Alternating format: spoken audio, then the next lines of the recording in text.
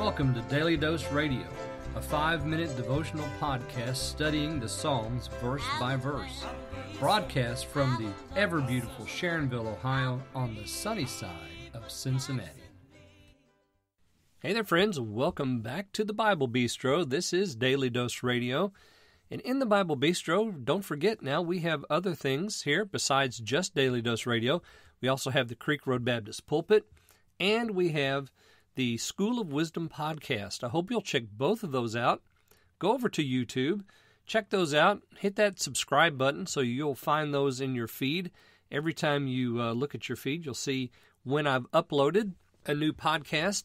Of course, Daily Dose Radio comes to you every day, 5 days a week, studying the Psalms verse by verse. Today we're looking at verses 10 through 12. We hear again in these verses some interesting voices, and I'm going to suggest that these voices could be several individuals.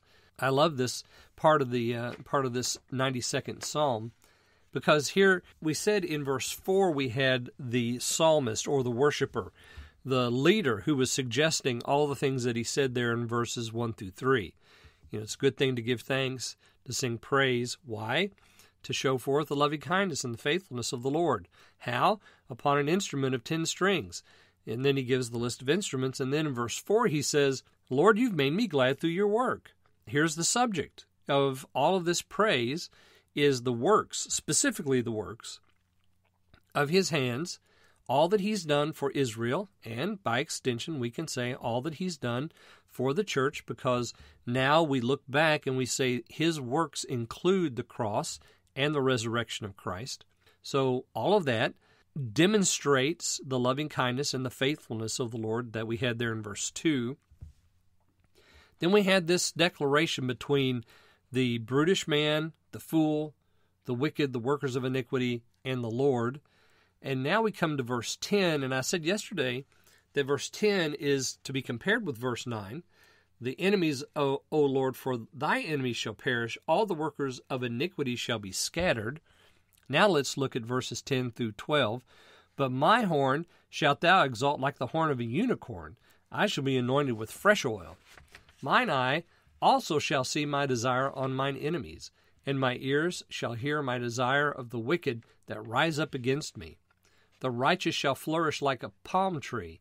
He shall grow like a cedar in Lebanon. Verses 10 through 12, you'll notice the enemies of the Lord will perish, but the worshiper here says, you're going to exalt my horn like that of a unicorn. I will be anointed with fresh oil. So he makes a difference here between the enemies of the Lord and himself, worshiping the Lord. I've said previously this is the psalmist, the worshiper, but I would also like to suggest that this is also Messiah. This is his voice, because suddenly we have this exaltation and his authority being exalted and fresh oil being given. I would say that this also speaks of Messiah and his exaltation over all things.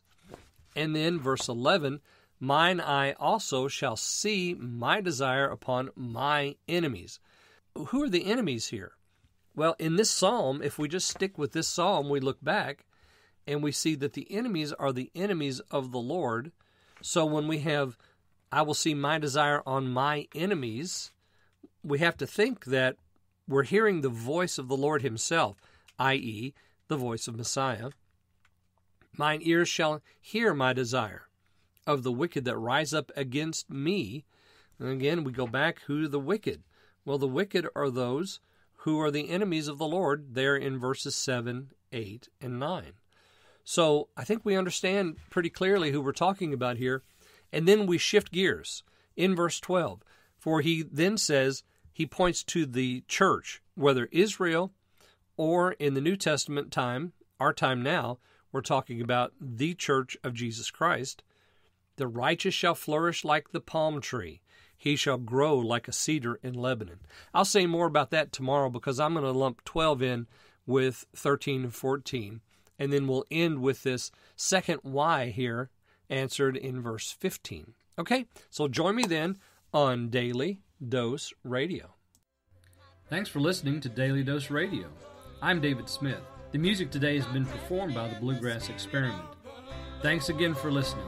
I'll see you next time on Daily Dose Radio.